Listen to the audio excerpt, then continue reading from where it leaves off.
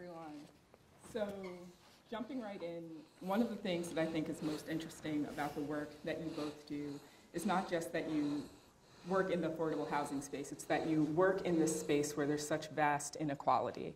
So there's a need for affordable housing kind of right up against areas where there is such prolific affluence. So can you talk to me about the unique challenge that you guys have working in a space where you see that inequality? Well, Fairfield County in Connecticut is really an area where there is one of the largest opportunity disparities, education achievement gaps, income disparities in the nation. And a big challenge for us is how to make those who have the capacity to actually solve the problems aware of what the problems are and how deep they are, without necessarily trying to guilt them into solutions, because the old sort of forms of, you must be obligated to lift up others works for some, but it doesn't work for everyone. And I think we're in a society where everything is about return on investment. What is the return on your social investment? And we have the privilege, in terms of being a community foundation, of really being a trusted partner that crosses all sectors. We are trusted by the communities that we work and live in. We are trusted by our donors and philanthropic partners who trust us to steward their finances. So a big part of it is building the reputational and social capital over time to be able to cross all sectors and have a informed voice, but that speaks to and resonates with each aspect of the community. So that's really the starting point. How about you?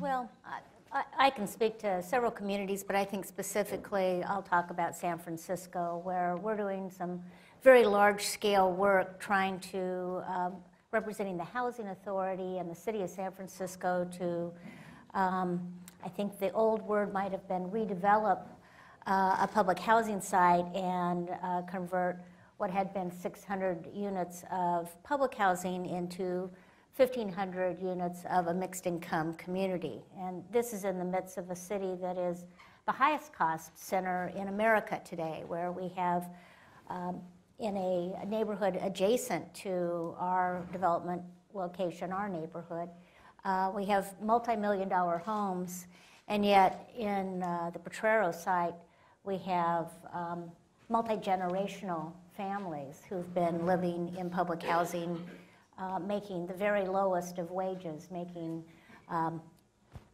and $7 an hour, or not at all, receiving public assistance. So I think that what we have are people who go by each other, tech people, people who are making lots of money, young people who are making lots of money, and walking through the community and the city and not really noticing people who have been living there.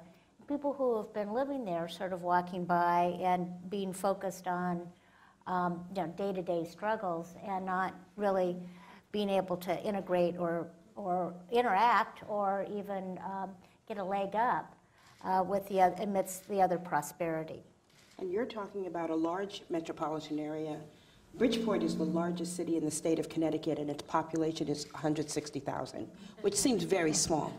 But that said, we have exactly the same challenge. And what the Community Foundation has done, we've been working with a particular public housing unit in Bridgeport that houses about 350 families, representing nearly 1,500 individuals. And it's exactly the same challenge. The way this public housing unit was built, it is next to an industrial area. It is invisible. I mean, part of it is invisible for the residents who live in the wealthier communities of Fairfield County. So a big part of that is really shedding a light on that. And what we were able to do, we started off with the proposition that how do we reduce the recidivism rate and help make these more stable environments, this public housing unit. We have come all the way from that initial premise, which was really quite successful. It started out with the Stable Families program, and we were able to get the retention rate up to 96%, and then decided that that really wasn't enough. It's really about how do you empower the residents of that community to create the type of community that they want to live in, that we would want to live in. So we've really moved from a very narrow definition of what the problem was to a much broader, sustainable, systemic solution of how do you help the residents themselves create the vision for their own community. Right. Cynthia, you touched on something that I actually want to talk about a bit, which is mixed use living, mixed use buildings. And I'm not sure how many people heard of what kind of seemed like a bit of a nightmarish example in New York, where there was affordable housing within a larger building and they had what they were calling a pour door. And it sounded pretty awful, yet when the building went to market, there were a ton of people who applied for that affordable housing section, of course, because New York real estate is really difficult to come by. So I guess what I want to know from you two is, how much interest do you see on both sides for this type of mixed use living, and what would a successful example of that look like, and are you seeing more of those? Sure. Well, I represent a nonprofit that does a lot of development work, and so we work in the built environment, and we also work with mixed populations all the time. I watched the pour door concept be introduced in New York, and we're doing a very similar development in San Francisco that will be 40 stories, that will also have a mixed income population. We would not do a pour door. We believe very strongly that you have to integrate. And if we don't, I mean, we're not fulfilling the promise of America, and we will just, despite the fact that that particular development, when opened, got a large response, I think that is due to the cost of housing in New York, and not really necessarily going to be an indication of the success of that neighborhood, that community, long term. And we've actually not focused on housing itself. The whole concept of the Community Foundation is that it is place-based, and it's very focused on the place, the geographic area. Where we add some value is because we also look at regional solutions and connecting not only some of the challenges that are being faced by Bridgeport and the urban areas, but what do they have in common in terms of cross-border town challenges. So when we approach this, as I said, it started out as how do we help reduce the recidivism rate? But what we very quickly realized is that these residents of this community and really needed they needed support in terms of job education and training, in terms of health and safety, and with respect to workforce development and job training. And their first priority was not job training or education. Their first priority was safety, and how to reduce the rate of crime and violence. This particular public housing unit, 93% of the residents are single female household heads.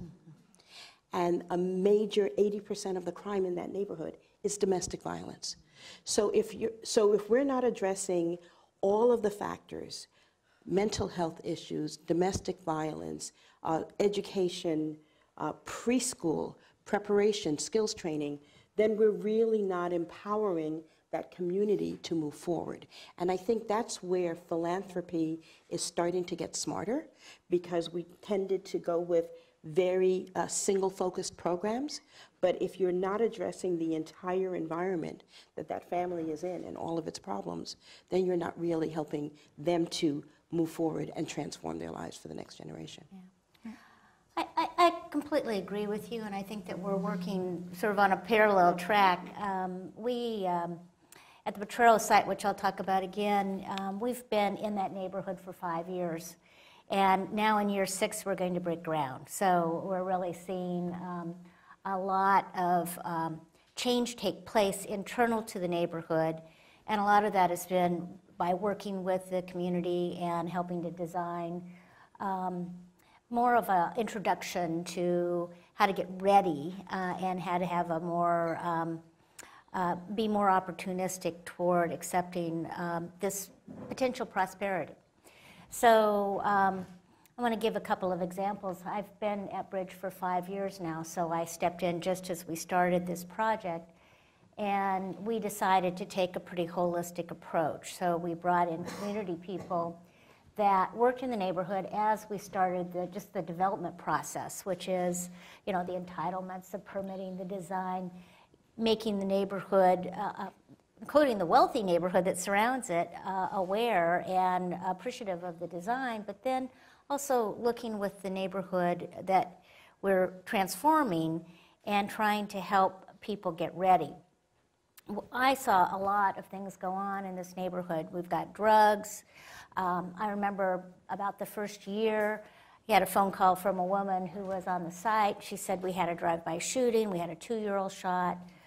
The family, which was a single mother with a grandfather living at home and large-scale extended family, didn't want to stay there. And so needing to work with the Public Housing Authority to see if we could move them. And this is, sort of bouncing up against a bureaucracy, which all bureaucracies throughout the country are very similar. Well, there's waiting lists. Well, there's trauma. There's violence.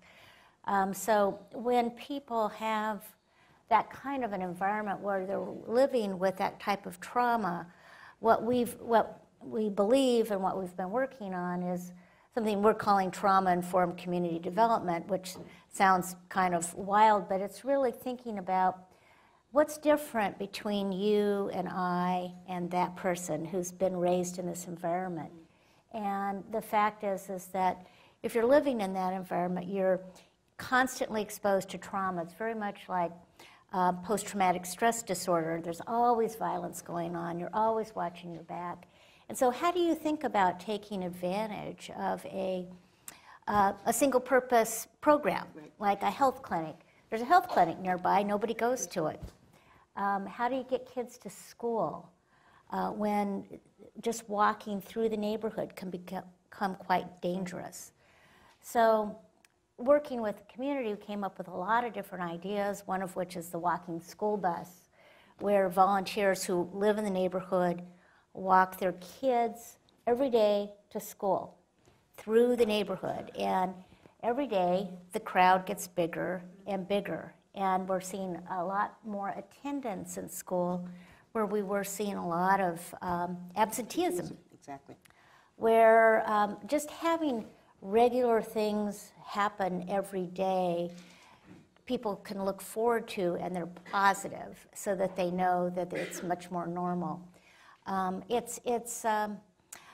think it's really hard to just plop people down in the middle of something that would be considered to be a prosperous or regular neighborhood, integrated with different incomes, without really getting ready to expect the positive.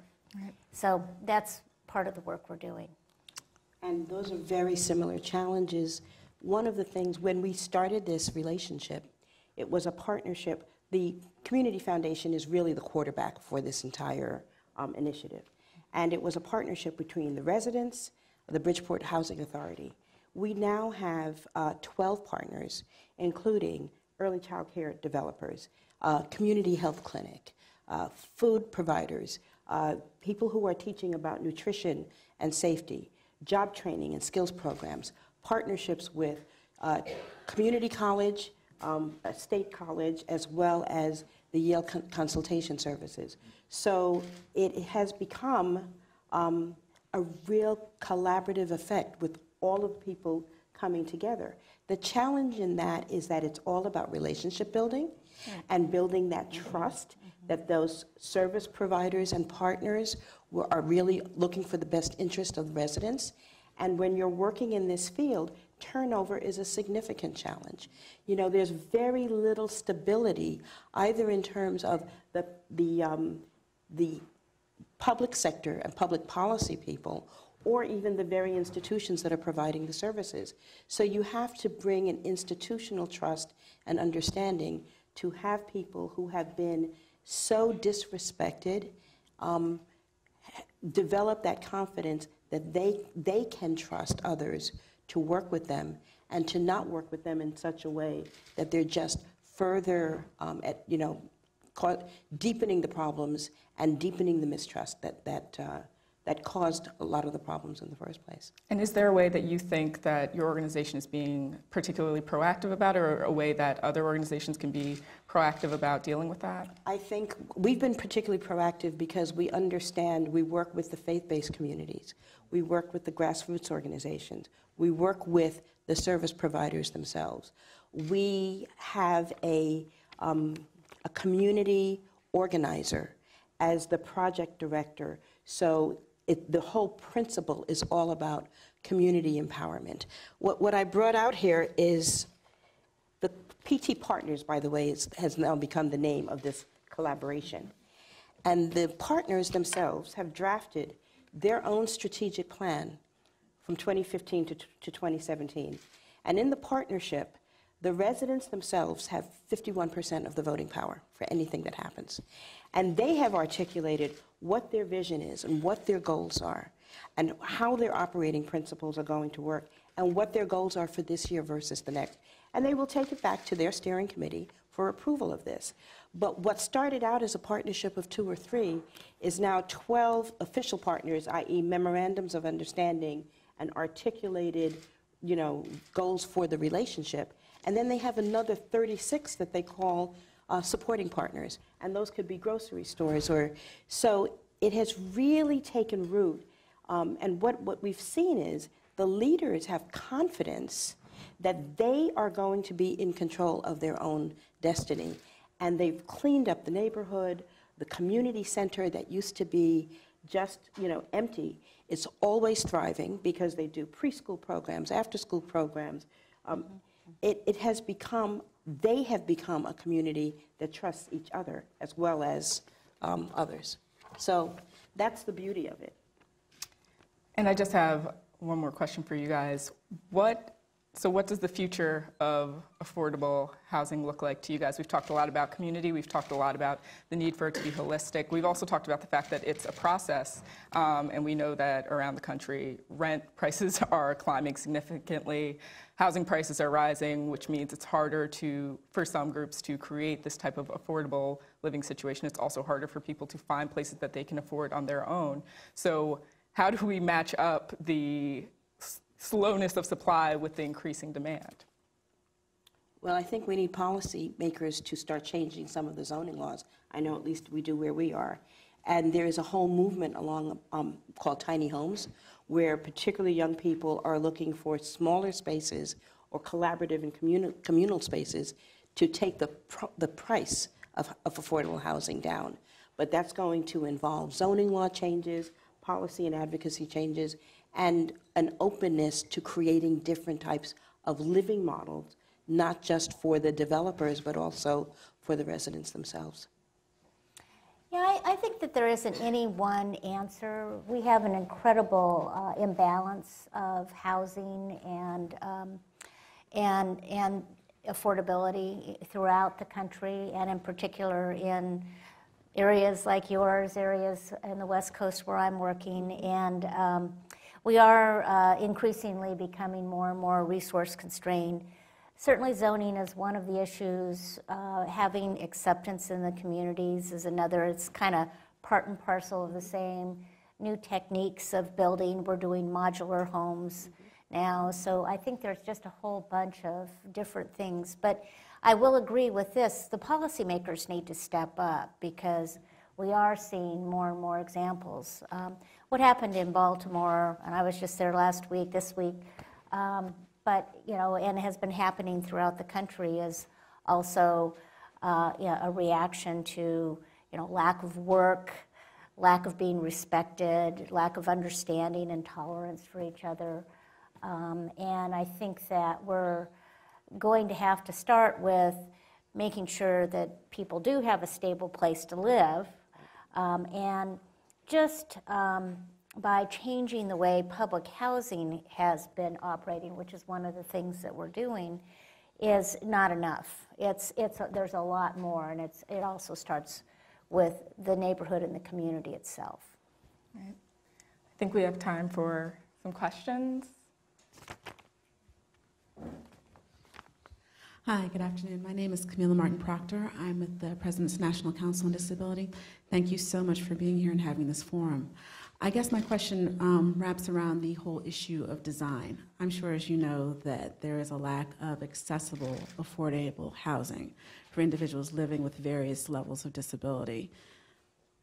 Is there a conversation happening with regards to the design of these homes to make them accessible? Maybe I'll take that because I'm the developer. I believe it. I mean, I think that having accessible housing has got to be, you know, everybody's obligation, and we certainly try to do that in everything that we do design itself. Not everyone is doing that, but obviously with ADA and changes that have occurred, more people are taking a look at it and obligated to do it. But our philosophy is to always build green, always build accessible.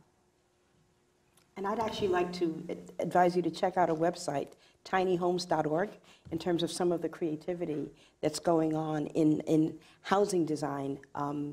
And it's really quite fascinating what people can do with very little space and still really make it attractive. Do we have any other questions?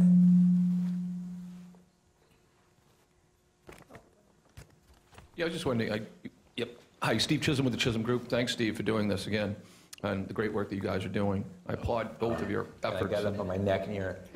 And I'm telling you about it because if I go totally crazy, I want you to know. Yeah. What is it? Anyway, I'll just briefly.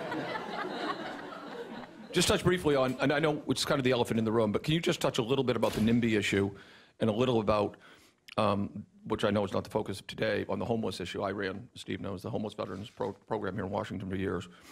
But what the intersection of where affordable housing meets, and I applaud your tiny housing movement, which is a large cause, you know, and you're doing a wonderful job. I applaud your work. But can you touch on the NIMBY issue and the homeless issue?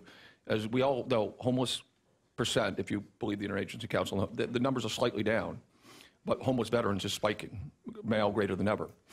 And I was wondering if you could touch on the intersection of the movements that you're both doing on both coasts, but how you think the NIMBY and the homeless veteran issue specifically fits into those areas in the NIMBY issue.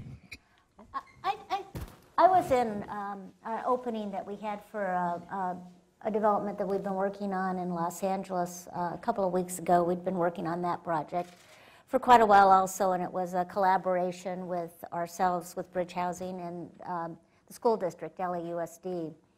And we opened 140 units of housing, beautiful, gorgeous development right on an old school site with an operating high school, and gave kind of preference to the district employees.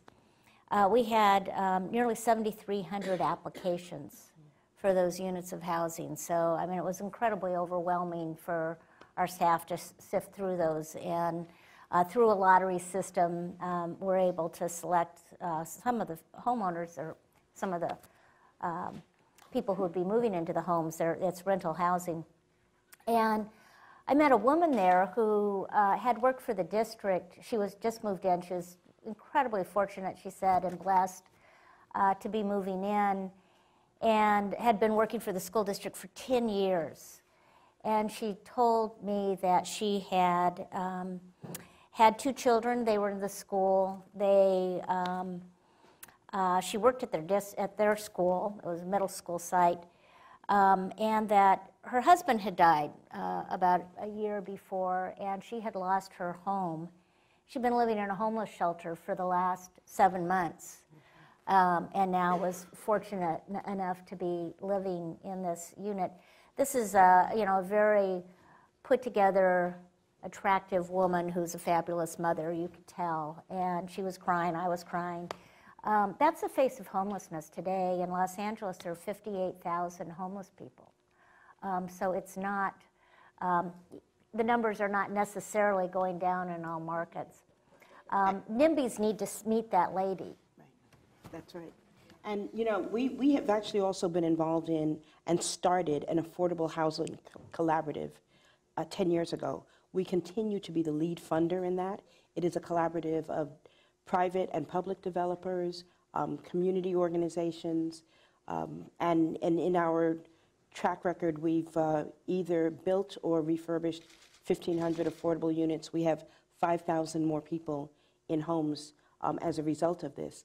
But we continue to be the lead partner, and we would like to see more businesses and developers take on a bigger lift in terms of that particular effort on our part. Okay. So anyone wanted to ask a last question? Right in the middle over there. Good afternoon. Thank you for sharing all of your insights. My name is Melanie Avery, and I'm with Veterans on the Rise, Inc. here in DC. We are servicing homeless veterans and veteran families. Just interested in your thoughts on how you went about building more of those partnerships with larger organizations who may not necessarily understand sort of the plight of these homeless folks, the folks that have the mental health disorders, the folks that really don't sit in the same chairs, go to the same places. We've been very successful at helping veterans reintegrate into the community, giving them those social experiences. But I guess it's a two-part question. How have you been able to really engage these larger groups outside of the development space? Yes. And then also, what are you seeing is the best way to sort of reintegrate these folks into their communities? Is it housing first? Is it transition? Is it wraparound services? What has been your experience?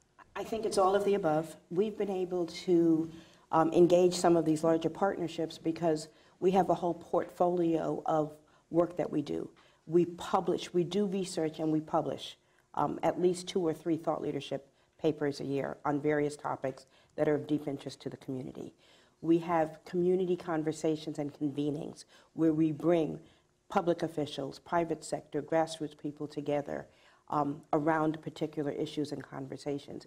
We have that permission to go across sectors and invite people around the table who normally do not ever have that opportunity to interact with each other because of, living in their own silos. So we use all of those tools to start those conversations, to raise the awareness, and again, because of our own reputation as an advisor and collaborator and convener, that's how we make those connections with each other.